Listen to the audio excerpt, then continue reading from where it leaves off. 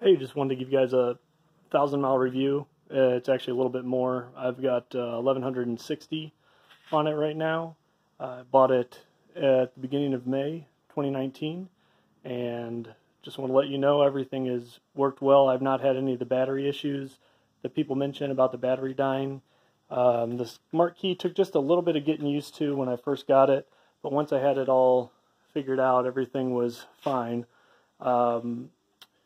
The only mishaps I've had are I dropped it on a side, and so it's hard to tell because of that speaker, but the right mirror is pushed down a little bit, but that was my fault. I put it on the center stand on uneven surface and went from there.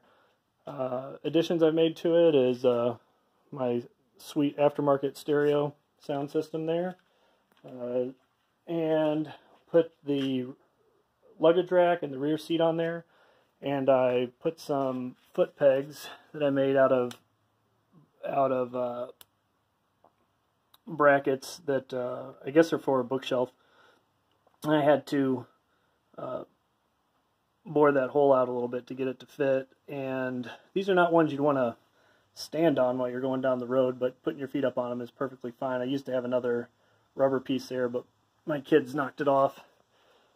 But other than that, I've not had any issues. Changed the oil at 600 miles. Checked the valve clearances. Everything was in spec as far as that went. So that was really easy. But as far as that, the bike is running well. I've had to adjust the chain a few times, which is just normal maintenance on it. It's pretty easy to do. There's lots of videos for it. But it's a lot of fun.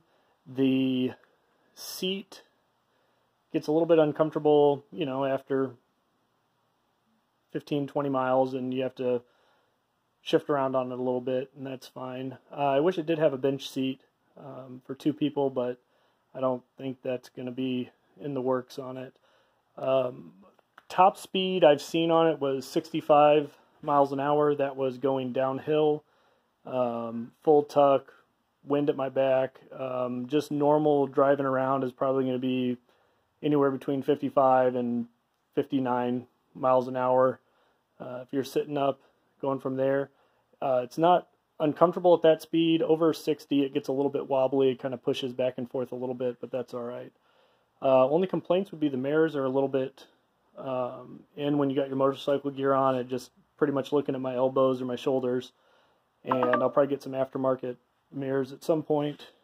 But other than that, this thing has been incredible. I really enjoyed it, and hope to get a lot more miles and a lot more years out of it. I don't think it'll be a problem. So anyway, if you have any questions, just let me know. Thanks.